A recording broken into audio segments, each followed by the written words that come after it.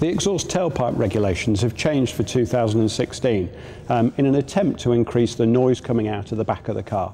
This is following a piece of work that the FIA did to analyse the acoustics inside the tailpipe of the F1 power units. If I draw on this piece of paper a very simplified turbocharger housing, which is fed from the exhaust gases coming from the primaries on each side of the engine. Those exhaust gases drive the turbine, and then the main exhaust gases exit out the back of the car through a large diameter tailpipe.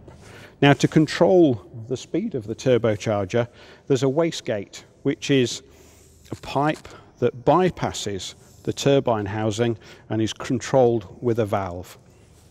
The regulations previously insisted that that wastegated gases are teed into the tailpipe to avoid any mischief making with those gases going to the rear and any aerodynamic benefit. Now, the FIA analysis showed that having that side branch on the main tailpipe was causing a silencing effect on the noise going through the tailpipe. So for 2016, the regulations had changed such that this pipe must go to the rear of the car.